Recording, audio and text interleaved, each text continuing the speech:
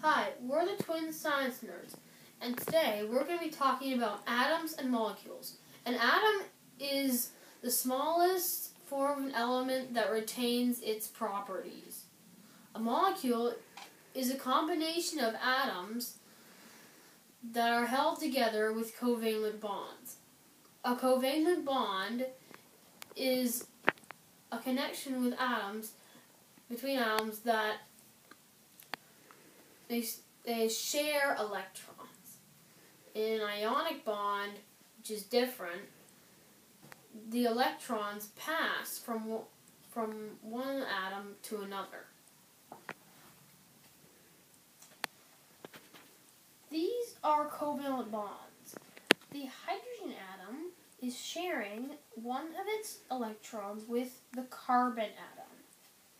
And the oxygen atom is sharing two electrons because it's a double bond. This molecule contains a double bond, two single bonds, and also two ionic bonds.